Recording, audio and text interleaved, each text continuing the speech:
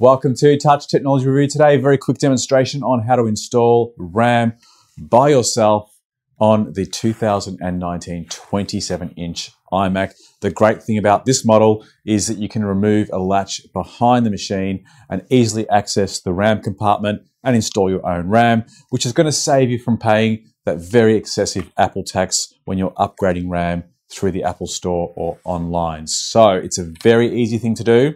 I want to show you how to do it, but before we go on and have a look at how it's done, a quick discussion about the types of RAM that are compatible and, most importantly, the configuration in which you need to install the RAM. There's a lot of confusion about this online, so I thought I'd clarify it in this video. In terms of the RAM specification, you need to install DDR4 2666 SO-DIMM rated at 1.2 volts.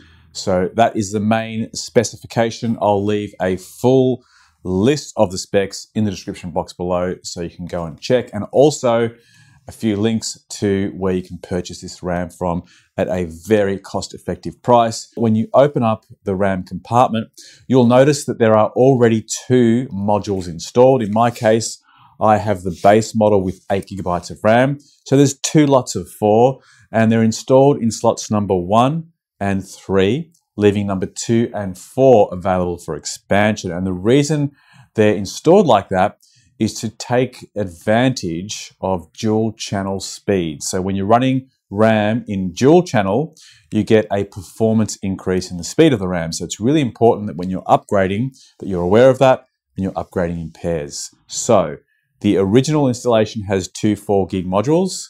I'm going to be adding two 16s. Now, I have a couple of choices here.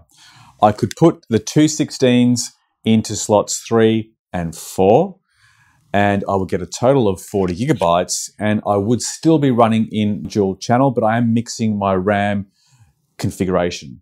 I've got different manufacturers, the original one that Apple provided, plus these crucial sticks.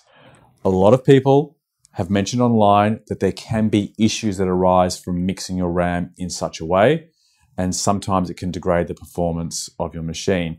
To be honest with you, I have tested it in this configuration, and the Geekbench scores indicate that I'm running at dual channel with this mixture of RAM running at 30 gigabits per second. When I had just a single 16 installed, so I had the two original 4s by Apple and just put one 16 in, it worked just fine, but it was only running in single channel at less than 20 gigabits per second. So it still works when it's misconfigured in that way, but as long as you're matching in pairs, you'll get dual channel performance. If you don't match in pairs, it should still work as long as it's the right spec RAM, but you mightn't get the same sort of speed.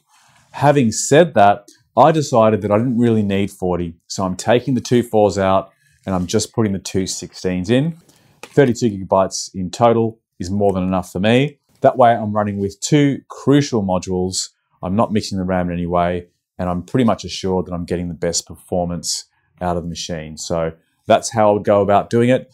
If you've got any questions about how to install the RAM, about which type of RAM to get, if I can be of any assistance whatsoever, I'm happy to do so. Put your questions in the comments box below. In general, the principles that I've shown you today apply to all previous generations of iMac for the past 5 or 6 years that were expandable.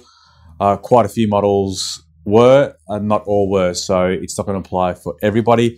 But in general, the best thing to do is stick to one RAM manufacturer and install it in every second slot, and make sure you're pairing the RAM in 2s, and you're going to get the best performance out of the machine. So hopefully this information was helpful. If you want to see more like this, make sure you hit that subscribe button and the notification bell next to it, so you'll be notified of up and coming videos just like this. Thanks for watching. See you on the next one. Bye for now.